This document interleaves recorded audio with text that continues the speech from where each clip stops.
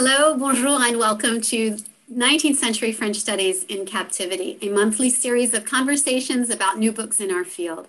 I'm Susan McCready at the University of South Alabama, and I'm so pleased to welcome you along with co-organizers Masha Belenky at George Washington University and Rachel Mesch of Yeshiva University.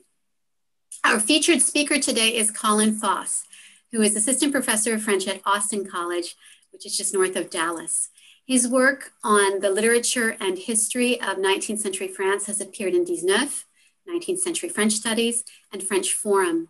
His next book project is going to investigate the connections between the 19th century renovation of Paris and settler colonialism. But today he's going to be talking about his first book, which is just out with Liverpool University Press. It's called The Culture of War, Literature of the Siege of Paris, 1870 to 1871.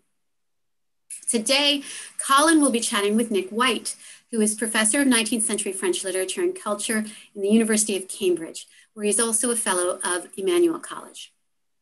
Nick has edited and authored 10 book-length volumes, including The Family in Crisis and French Divorce Fiction. In recent years, he's published numerous articles on Zola and the literature of 1870-1871. He's currently working with Marion Glomot-Carbonnier on a 2-year project funded by the European Union on the family at war in French culture after 1870, which is going to bring his two interests together. And now Nick White also has a few introductory remarks before we hear from Colin. So, mesdames, messieurs, Nick White. Many thanks, Susan and Rachel and Masha, for your collective brilliance in putting together this year such a stimulating series of conversations, which we've all really enjoyed. Let me introduce our conversation with Colin by noting that the academic year 2020-2021 is a time of commemoration for those of us who work on 1870-71, in particular on the Franco-Prussian War and the Commune. Events which take us from the war between France and the Germanic states after the Ems telegram in the summer of 1870, to French defeat at Sedan in early September and the fall of the Second Empire. As we'll hear, Colin's book, The Culture of War, which I've enjoyed enormously, focuses on the textual productivity within the city during the Siege of Paris from September the 19th, 1870 to January the 28th, 1871, prior to the civil war of the Paris Commune in spring 1871. Okay. In political terms, the siege is bookended by the birth of the French Third Republic in September and the unification of a new German empire in January. Today, Europe is living through a period of turbulence and reconfiguration, Brexit and all that, in which no relationship seems a greater potential source of stability than that between France and Germany. And it has never seemed more vital to hold on to a proper and full understanding of the post-1945 European project, with France and Germany at its core, as a response to the experiences of the period from 1870 to 1945. Living through a pandemic, we might all feel that one way or another, we understand better than we have ever done what Victor Hugo means when he describes 1870-71 as an année terrible. Indeed, we might be tempted to say that once again, this proverbially forgotten war, overshadowed by 2 later world wars, seems to have been submerged under the events of the current moment.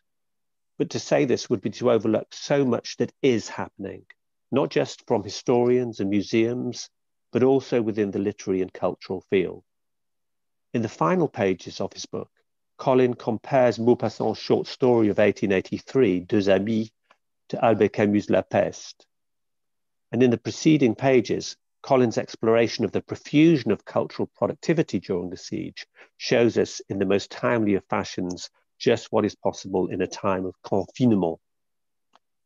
It has been an absolute pleasure over the past few years to hear Colin at our Home from Home, the annual NCFS colloquium, of course, but also at our 19th century seminar in Cambridge, speak about the siege. Now from the faculty at Austin College, but first as a graduate student at Yale. And there is a kind of chiasmic pleasure for us in talking in the wake of a series of such wonderful conversations which began back in August with Maurice Samuels and Andrew Counter. My own way into 1870-71 has been via later representations of the war, in particular Zola's La Débâcle, and Colin's work continues continually pushes me to rethink a specific cultural context, which Zola in some sense avoids. Though referenced, the siege is to some extent backgrounded in Zola's novel. Zola's retrospection, La Débâcle, was the object of a journée d'études organised in November by Éléonore Reversy from Paris 3.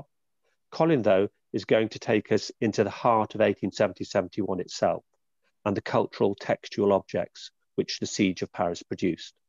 And once you've heard Colin speak, I'm sure you'll be keen to follow the link you may have just seen on H France to another event on Tuesday, February the 15th, organised by Éléonore Reversy and Mathieu Rogy-Lacan from the EHESS, another journée d'études, this time on the siege itself, titled Tableau de siège, where speakers will include my Cambridge colleague, Marion Gloumont-Carbonnier, and Hollis Clayson, who, as we shall hear, has provided a model for Colin's own project on the siege from the realm of visual culture.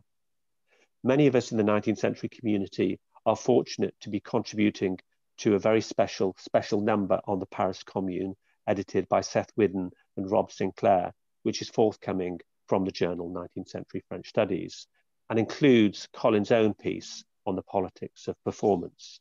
So there is a lot going on in our field at the moment, even under these siege conditions. And it's in this context that I now invite Colin to talk about his book. Thank you so much. I'm starting my PowerPoint screen here. Does everything look good for y'all? Yes. Yes, okay, great. All right, thank you all so much for coming. It really is an honor to be with you today, as it has been through all of these amazing talks throughout NCFS and Captivity this year. Thanks, I'm gonna echo Nick here. Thanks in particular to the organizers, Rachel, Masha, and Susan. And thanks to Nick White for agreeing to be in conversation and for that really great contextualizing, very maybe too generous comments that he made introducing me. And indeed, this is, you know, the 150th year since the 1870-1871. This was not intentional, this book coming out during this period, especially during COVID. I did not intend this, but I think it's a happy coincidence. So thank you all. The book came out, last October, so October 2020, with Liverpool University Press, where you can find it if you live in most parts of the world. In North America, however, the book is distributed through Oxford University Press. And so you'll have to go there if you live in my neck of the woods. I also come bearing discounts. So for North America, you can get a 30% discount of the book at Oxford University Press using the code ADISTA5, ADISTA5. For the rest of the world, use the Liverpool University Press website for also 30% off using the code LUP30.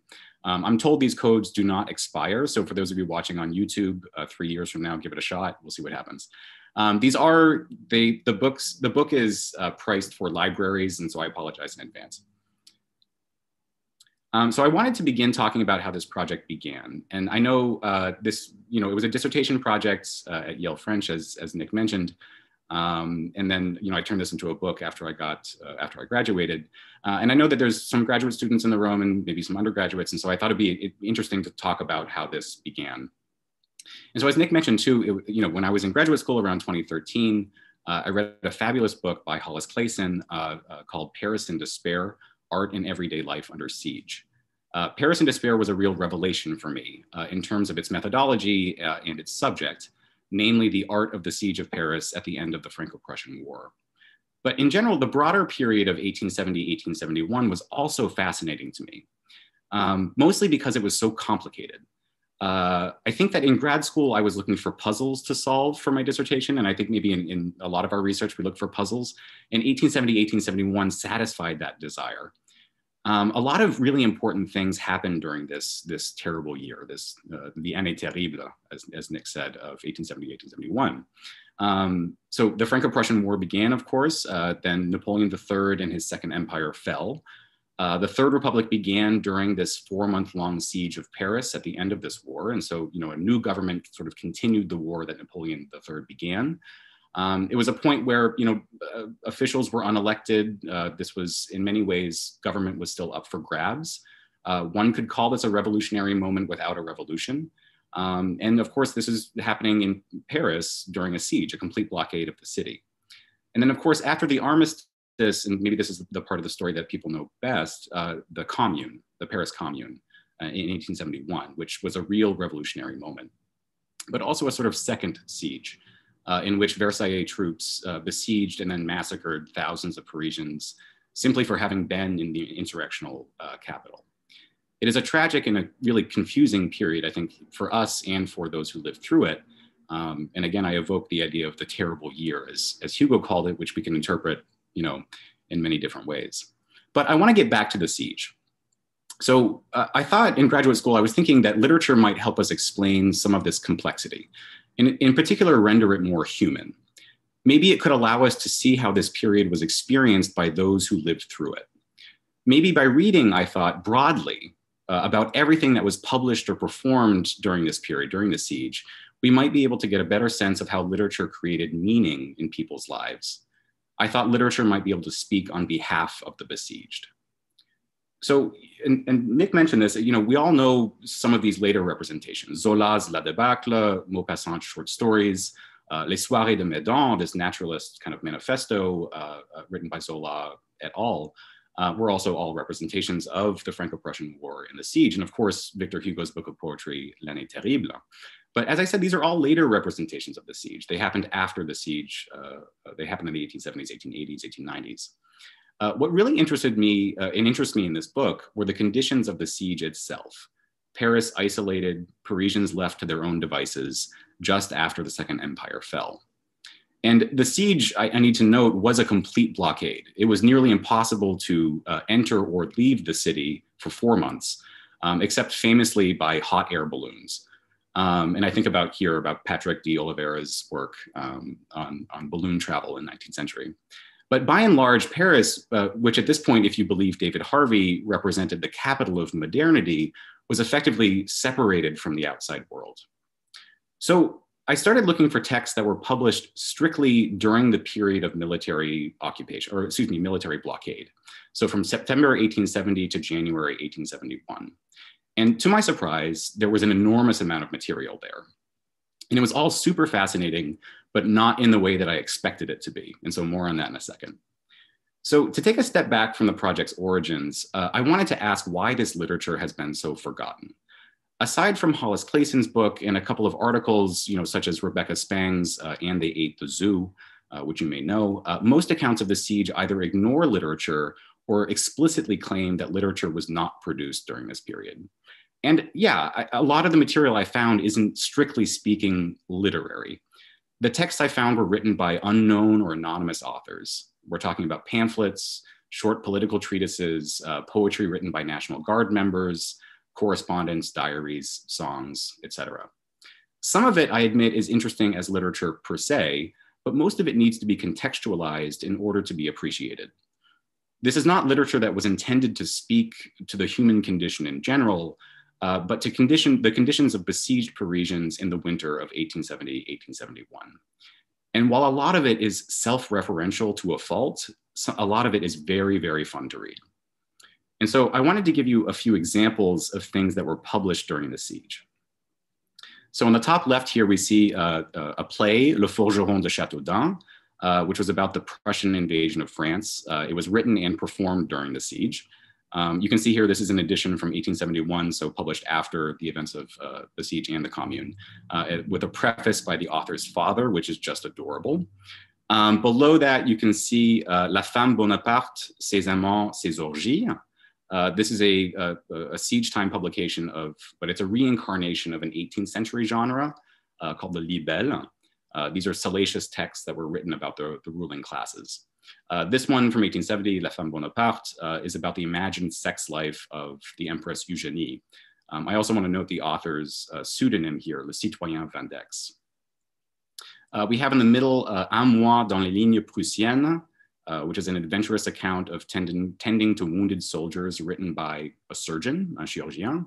And then finally on the right here, an anonymous Journal d'une Parisienne, published by the Journal des Demoiselles before the siege even ended.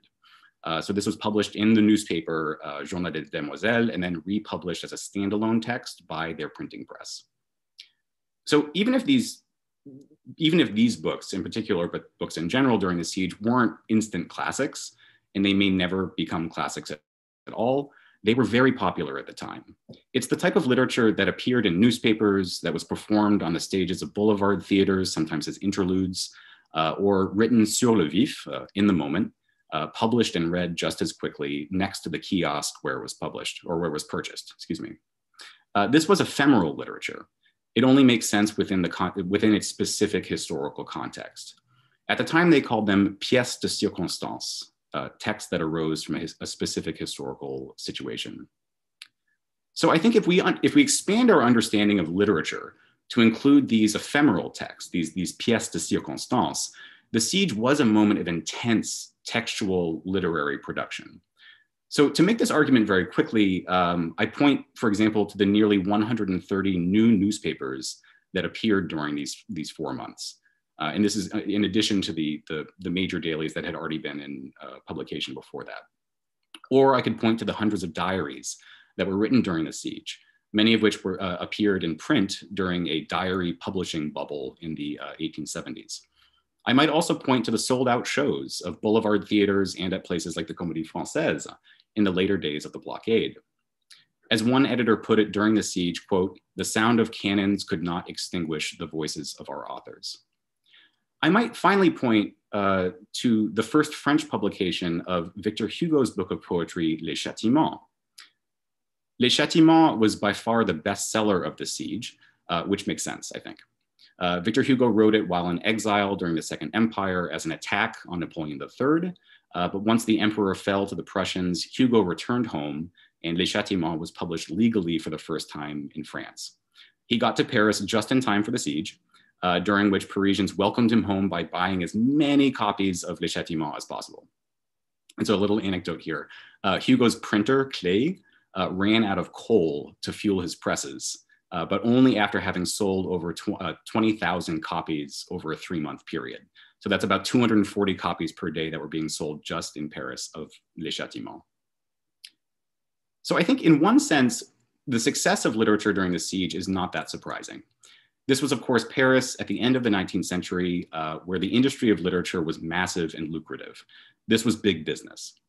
Every year, the production of literature reached unprecedented levels.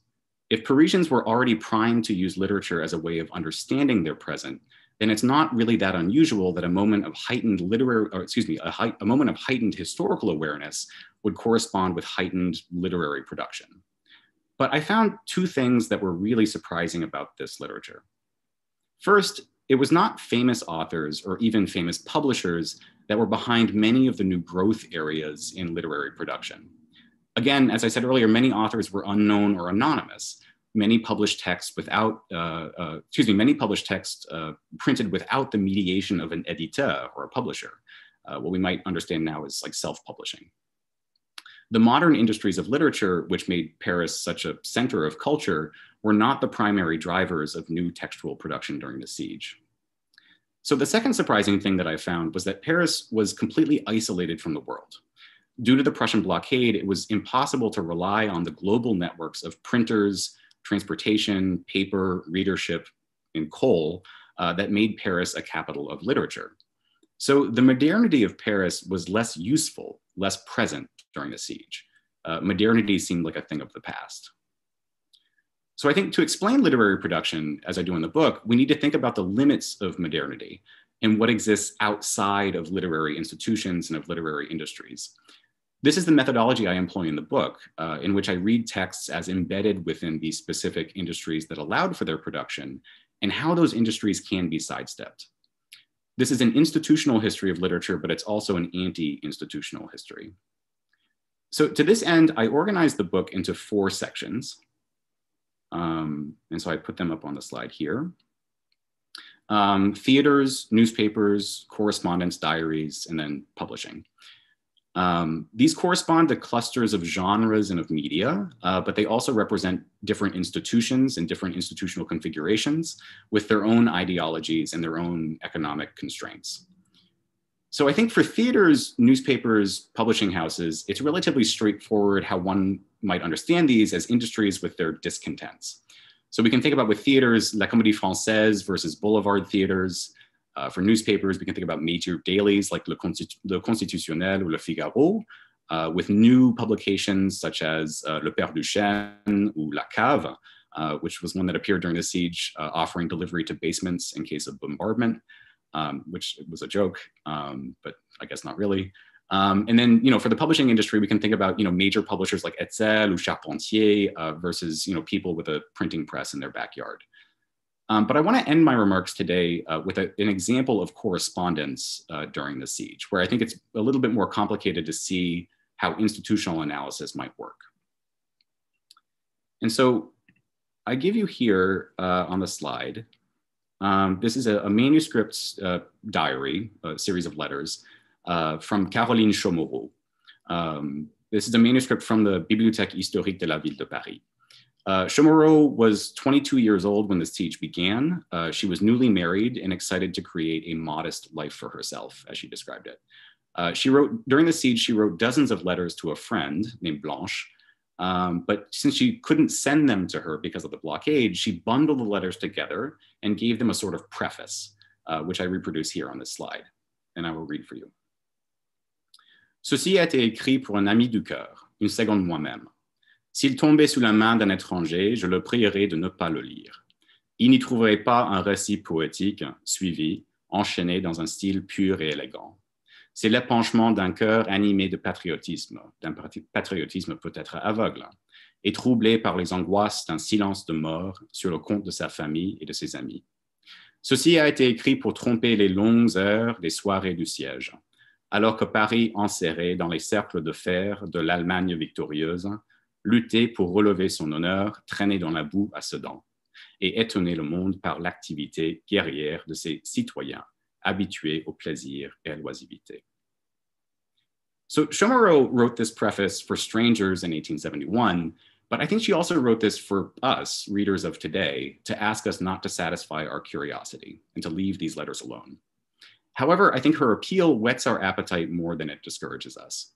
She first asks us to abstain from reading these letters, and she apologizes for their lack of elegance. And indeed, you can see that there's a spelling mistake that she makes in this. She seems to be saying that other histories of the siege, more professional, more institutional histories, might be more readable than hers. But then she reveals that her correspondence contains an emotional and fascinating account of a troubled heart in troubled times. The letters, she promises, tell the story of a young woman who felt betrayed by France's government and found triumph in the heroism of Parisians faced with isolation from friends and family. In her preface, Chaumereau ultimately convinces us that this is perhaps the most honest, the most adventurous, and the truest history of the siege that we could find. And I think here it's her anonymity that gives her the authority to tell this real story. And so I don't want to go on for too long here, so I think I'm going to stop here. I hope we have some interesting points of departure for a larger conversation. And thank you, Colin, very much indeed. It was great to hear your version of events and your account of the origins of the project, and all sorts of interesting ideas that I'm sure we can talk about, to do with the limits of modernity, for example. But I wondered if I could begin by just asking you a few questions which the book raised for me, and perhaps inviting you to respond to some of the quotations from the book which really struck me, not least so that our audience has a chance to hear your words rather than mine. And first of all, I wonder if I could ask you a little bit about that structure of the book that you just introduced. And you talk about structuring the book according to sites of production, theatres, newspapers, personal writing and publishing houses, because it indicates how the altered geography of the city created new centres of culture.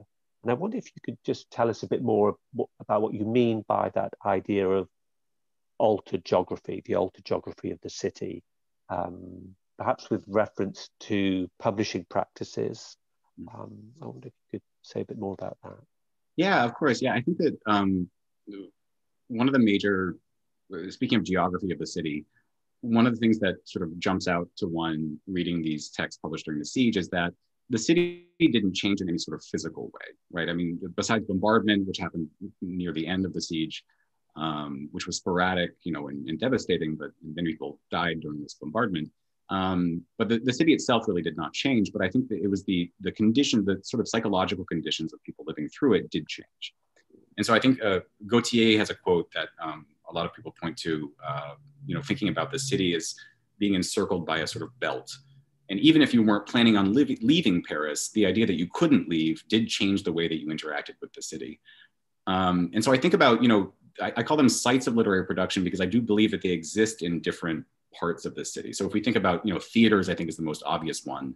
These are brick and mortar structures in which, you have to go there to see, whatever they're performing. But the way that newspapers were consumed, for example, did change during the siege. And so Edmond de Goncourt notes that, in the past, if people had, on their way home, they would purchase one newspaper. During the siege, they would purchase 2 or 3. They would read them next to the kiosks to sort of get the news from outside of Paris. And so I think that, the newspaper as being, of course, they had offices, but this was a literature that was primarily consumed in the street, and the siege did not necessarily change that. But I think that the idea that Paris was isolated from the world did make newspapers a different document than it was before. So if Parisian newspapers have always been concerned about Paris itself, here all of a sudden people were looking for not changes within Paris itself, but sort of what was happening outside. I'm also, you mentioned publishing practices here. A lot of the major publishers, since they were so large, their printers were either outside of Paris or they were within Paris, but they relied on materials like coal, for example, coming from outside to fuel them. And so in fact, what made publishing such a large business in the 19th century, meaning that they could have separate sites to publish or to print their materials. This in fact was a disadvantage during the siege because they weren't able to rely on those networks. And so we do find people dusting off, smaller printing machines that hadn't been in use for many years or that had been sort of in private use. And we see a lot of, if we look at the Dépôt Légal at the Archives Nationales, which is sort of can represent sort of all the published books in Paris during a certain period, and they continued to log them during the siege. If we look at them, a lot of the printers are not listed. Whereas if you look for the years before, you'll always see like a name for the printer. Whereas during the siege, sometimes it's without a printer, and of course the authors are anonymous. And so you can see in a way, I describe this as being literature sort of coming from Paris itself, where it's not clear the institutional structures that allowed for a lot of this literature to appear. And I think, I also think about in correspondence and diaries, there was one anonymous diarist who wrote, it was on Christmas Eve, that he could see outside of his window all of these lights on in other apartments. And he thought about what all these people are doing, isolated from their friends and family during the siege. And I'm thinking about the fact that, they're also probably writing their own diaries in their own homes. And so I think, and I think COVID is maybe making me think this too, but I'm imagining that the home has become a much larger space for cultural production during the siege as well. Yeah, thank you. It's really interesting, all the things you say in the book about the demodernization of publishing practices and the fate of the editeur during this period, and makes us maybe kind of, revisit Christine Haynes' work in this regard. Absolutely. I wonder if I could just ask you about the critical fate of that literature produced during the siege, which, as you explain, has long been simply or pretty much absent from scholarship on the period. And I just wanted to ask you the disarmingly straightforward question: why? Why exactly? How would you explain that? Well, yeah, so I think that I'm going to be blunt. With a blunt question, I'll give a blunt answer. A lot of this literature is not good. Like, I would not assign this literature for an undergraduate course unless we had another sort of truth that we were trying to get to. And I think that, if we look at Les Châtiments, which is definitely the most well-known, of course, this is the first time it's published in France. This is the most well-known literature that appeared in France during the siege. But I think even Les Châtiments, you need extensive footnotes to be able to understand what he's talking about in this poem or in this poetry. And so it's sort of references that one might understand or that one would understand during the Second Empire and during the siege. but it requires a gloss to understand it. And so I think a lot of this literature was so self-referential, referencing the siege, referencing other publications that happened, that it requires so much more explanation for it to be understood. And so I think that when you're reading these, when you just sort of find them, like the literature that was produced, they don't speak as, as I said, kind of instant classics. Le Forgeron de Châteaudun, for example, which is something that the play that I mentioned earlier, it's really interesting for the way that it imagines, for the way that we can think about Parisians watching this play, thinking about the suffering of other folks in France during the Prussian invasion. But the play itself is it's not that good. I mean, it's overwrought, it's melodramatic. And so I think for this reason, looking at the literature, there haven't been, La Débâcle was not written during the siege itself. In fact, Zola wasn't even there. And so if you look at the literature that was produced intramuros during the siege, it doesn't strike one as being literature at first blush. But I think that if we expand our understanding of this, which I think we should, and of course we all study popular text, we study ephemeral text, and this is something that that 19th century French history or French literary studies has done for a long time. Absolutely. Thanks, Colin. And that brings us on nicely to a couple of questions that I wanted to ask about method, your method, ways of approaching literature, however that's defined, as you say. And I wanted to, if I could ask you about what looks to me in your book almost like a kind of anthropology of literature in a sense, because you talk at several points about a kind of thick description that you want to produce in the book.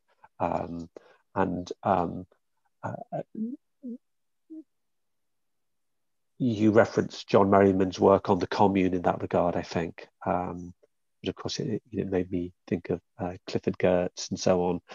And I wondered if you could just tell us a little bit about the choices, that the implications of the choices that bid for thick description generates. So you say how while paying some attention to chronology within the siege itself, your book primarily treats the literature of the siege as a coherent whole, sacrificing causality for thick description of what, how, and why certain types of texts sprang from this moment.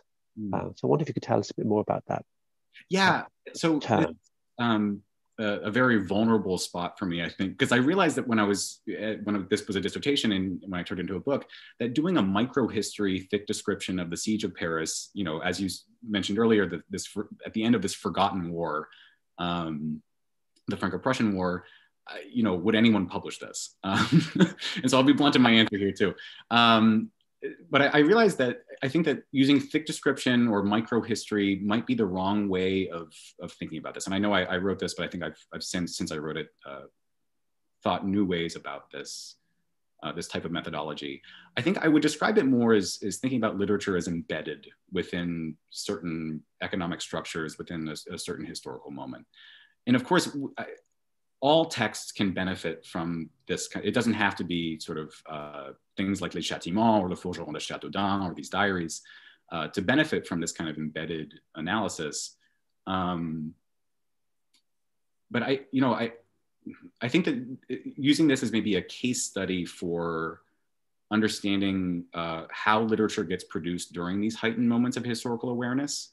And so I think that this kind of analysis, this kind of methodology would work very well for, for example, like the occupation during World War II, other moments of national crisis during the 19th century, or perhaps during revolutionary periods.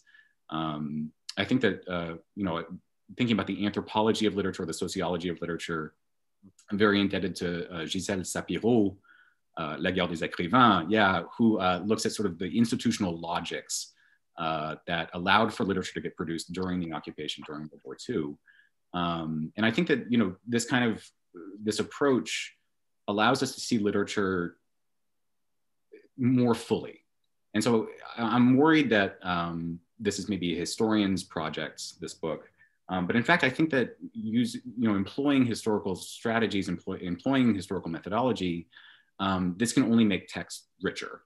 And to think about text as not being this kind of eternal, there's one version of it, everyone reads the same version. Of course, this is a myth that we all know this, but to see like when it gets actualized for the first time, meaning when it gets published for the first time, what were the conditions that allowed for its publication? And each other time that it gets actualized, we also need to take into account what made that happen, how did it get reactualized? And in many ways, I think that this is a methodology taken from theater studies as well, right? That every performance of a play is a new iteration, a sort of new work, like a new actualization of that work. Right, yeah.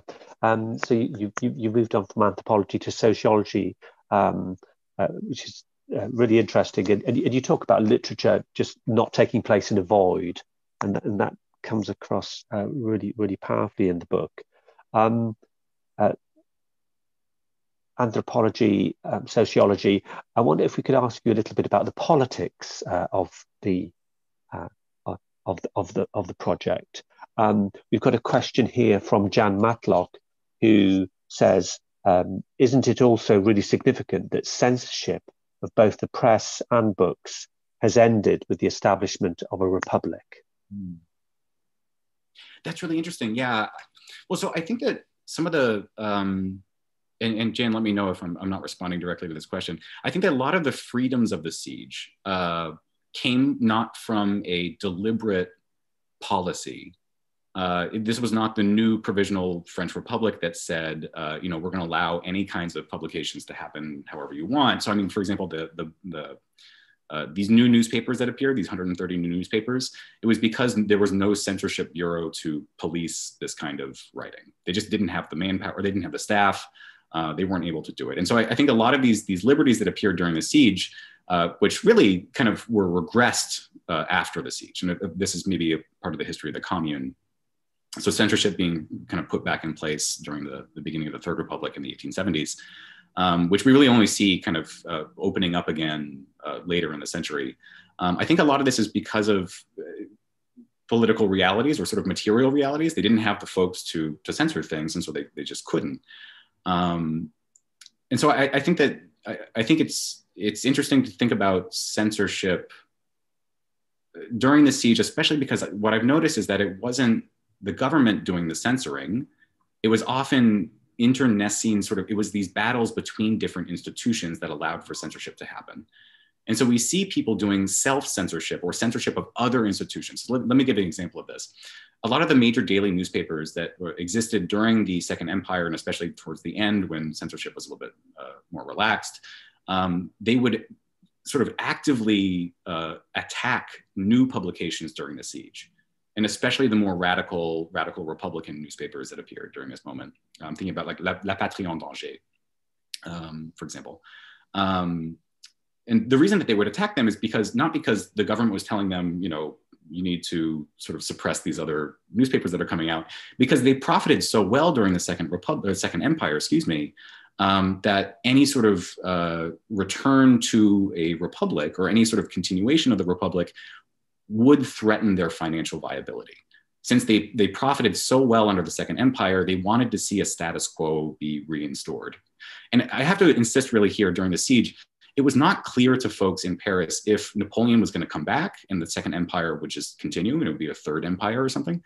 They weren't sure if a monarchy would be reinstalled. They weren't sure if the republic was there to stay.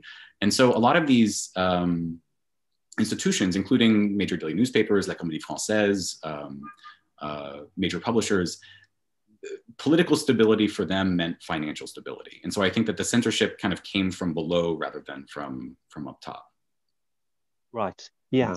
And I wonder if we could think now about the other end of the siege and talk a bit about that connection to the Commune, which I guess must stand over the shoulder of any book project on the siege, and obviously there's so much at stake in one's investment or otherwise in the Commune, in writing about the siege, and I just wanted to get your thoughts about that, because you make some really interesting statements about that in the book, Colin, and you say how the book attempts, and I think it succeeds, to cut through ambiguity in a way that allows the siege, and by extension the commune, to be allowed to speak for itself rather than to share the same memorial space.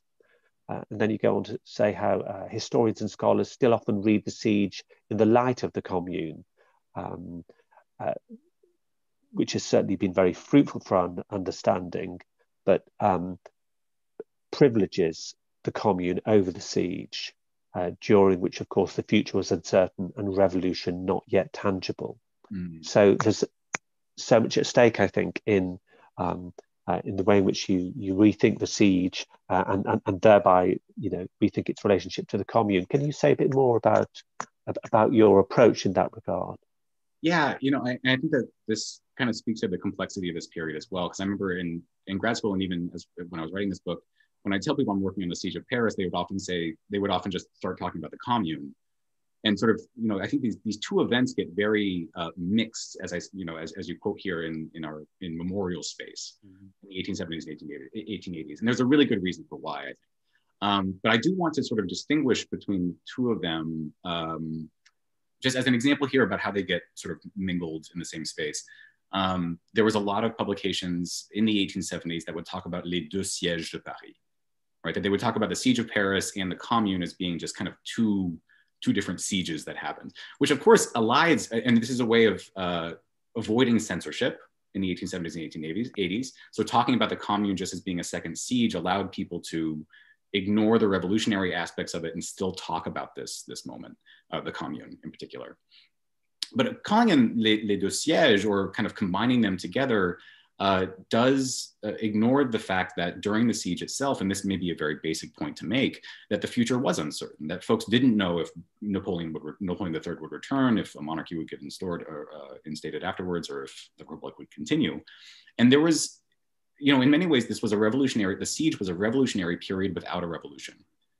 Nothing finally coalesced around, one idea. The Republic was there, but it was kind of lackluster.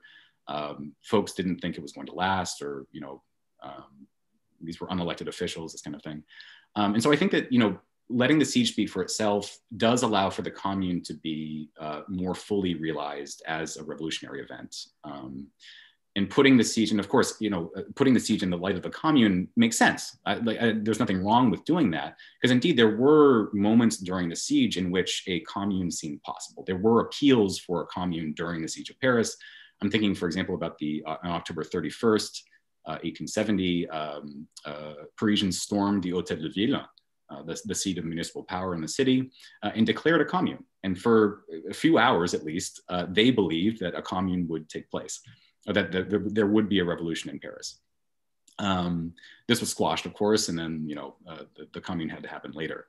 But so I think that giving them their own spaces kind of lets this period speak more eloquently to its own complexities.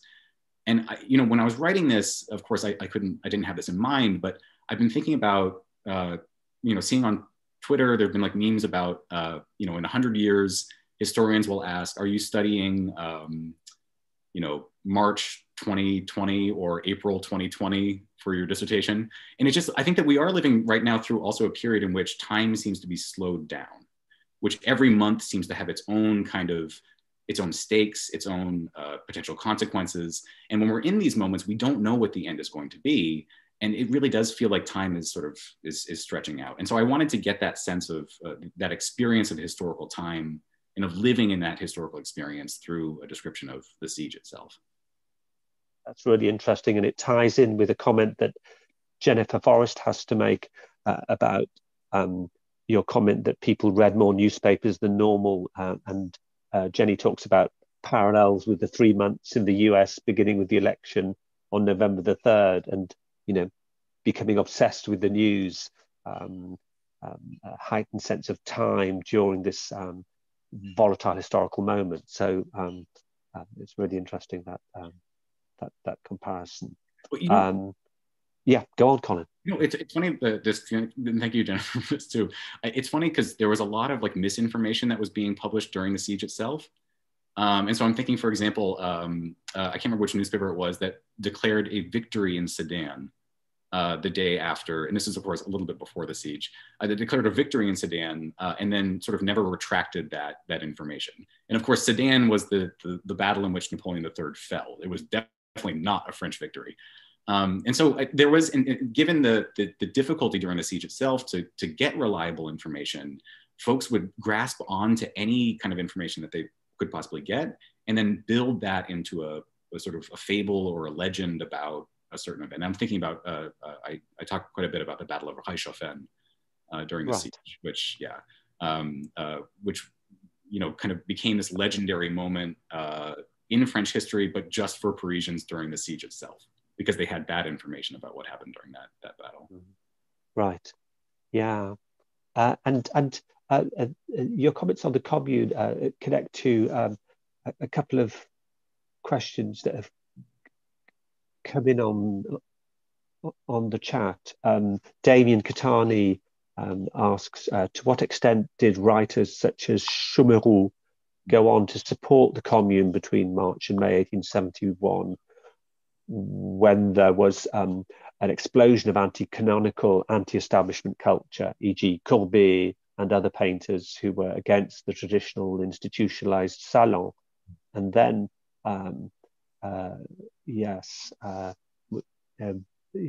Benedict, Monica Benedict. A companion question to Damien's: how about conservative authors such as Fleuriot's quote-unquote transition from the siege to the Commune and their related literary activities?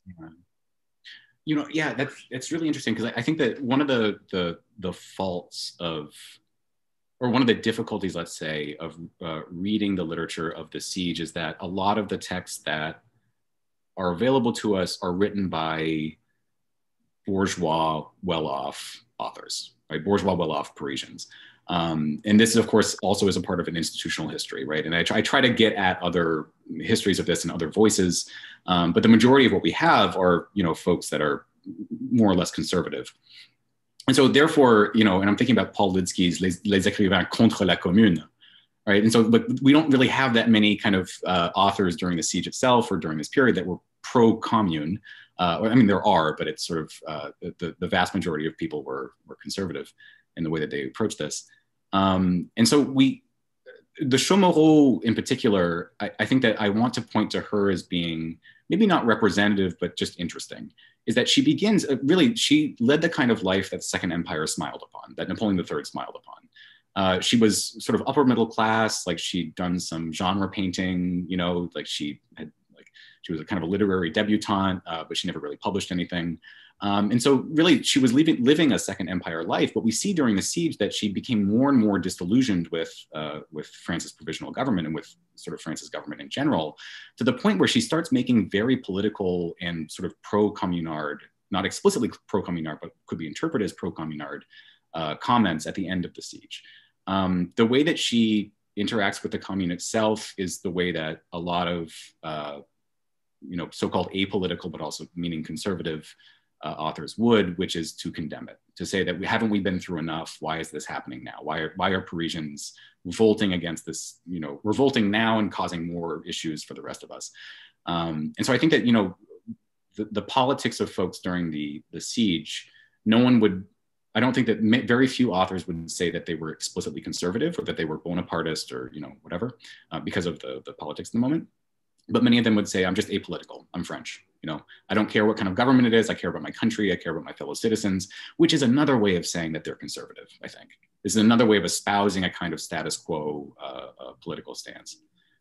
And so, you know, there are folks that, you know, are explicitly Bonapartist or explicitly monarchist, but the vast majority of people that I study just kind of express themselves to be, you know, I'm trying to live my life, but their life was obviously a political life. These were political, you know, they were smiled upon with the Second Empire.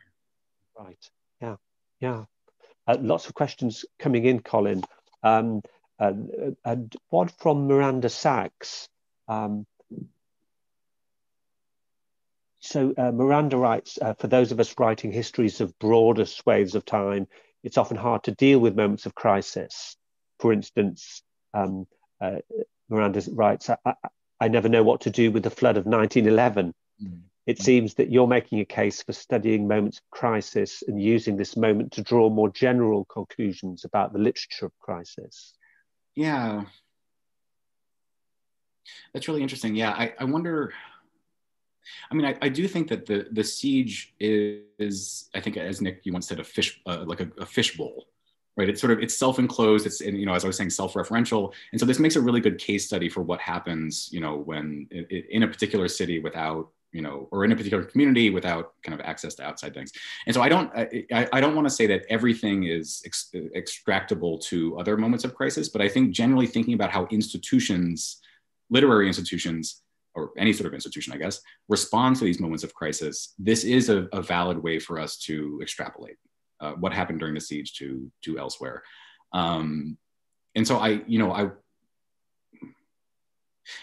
mean, I hesitate to say that the siege has extremely broad applicability because it is so specific. But I think that the lesson that comes from this is that the specificities are important, right? That dealing with the specific kind of institutional cultures, political cultures of a certain period, reading them on their own terms rather than in the light of something else or something that happens in the future. That's the lesson I think that comes from this particular moment.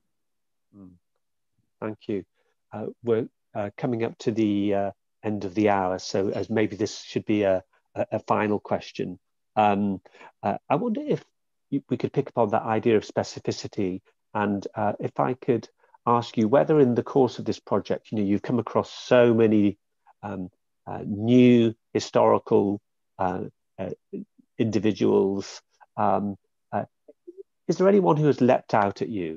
Anyone who you've ended up being really fascinated by, who kind of leaps out from the page of the historical record as being particularly significant, particularly interesting in this compressed moment of time?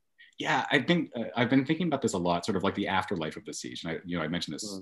I mentioned this earlier too about how the memory of the commune kind of gets involved in this. I think that one of the most interesting people that was relatively unknown before the siege, but then became famous afterwards, is a poet named Émile Bergerac, who some of you may know.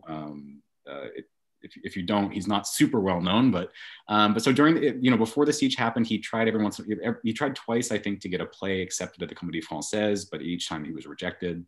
But during the siege itself, when he heard about this battle that had happened outside of Paris, the Battle of Reichshoffen or Frocheville-la-Porte, he wrote this ode, aux cuirassiers de Reichshoffen, to these heavy cavalry of Reichshoffen, who in this myth, we don't know if this is really true, it probably isn't, these heavy cavalry stopped the Prussian forces from attacking the French, allowing the French to retreat.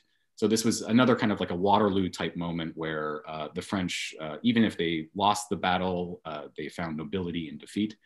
And so Bergerac, the way he describes it in his memoirs, heard about this, he read about it in a newspaper, he went home and he composed this ode, sur le vif, in like an hour's time, and it became this super famous ode. It was finally read at the Comédie Française, so he got his wish during the siege itself to be on the stage of the Comédie Française. In his memoirs, he says, that this play, or excuse me, this poem, this ode, made him famous. He also claims that Patrice de MacMahon, who later would become president of the Republic, who was the general during this battle, or one of the commanders during this battle, I can't remember. He also claims that it's because of this ode that MacMahon became president. And he says modestly, I may have made MacMahon president. So I mean, all of this is completely fabricated. Of course, the ode itself was very popular during the siege, but to claim that this made MacMahon president, I'm not really sure about. But I think that this points to the way that even in late 19th century France, that military valor still had a lot of, how should I call it? That military valor and sort of like military escapades, let's say, were a basis for renown. Being decorated, having served in the military, having shown bravery during these moments in this very kind of like masculine way, this was still kind of a basis for celebrity later. And I think Bergerac's celebrity comes from, even if he was a Parnassian poet, I think a lot of his celebrity comes from this anchoring in the Franco-Prussian War in the siege. That's really interesting. It's a great place for us to end, and that idea of honor and defeat, and it'd be great to compare that with the whole story of Bazet near Sedan, and Neuville's painting of Les Dernières Cartouches, and the way in which that generates a whole field of cultural articulation around it. So that's really fascinating. Well, Colin, thank you so much. This has been really, really genuinely interesting, and I've learned so much from your book. It's really changed the way that I come back to my own texts in and around 1870, 71, La Débâcle in particular. There are so many unanswered questions which I had, which your book has answered. So thank you. That's really great. And I think I should hand back to Susan. Thank you so much. Thank you, Colin. Thank you, Nick. This is a terrific conversation, and I think everybody enjoyed it. There were so many questions in the chat. I think that there may be more discussion to follow here. And so with that, I'll just invite everybody to turn cameras back on and chat a little bit more. And thank you again for being here. Thank you all so much for coming. And thank you, Nick, for a fascinating conversation. Appreciate it.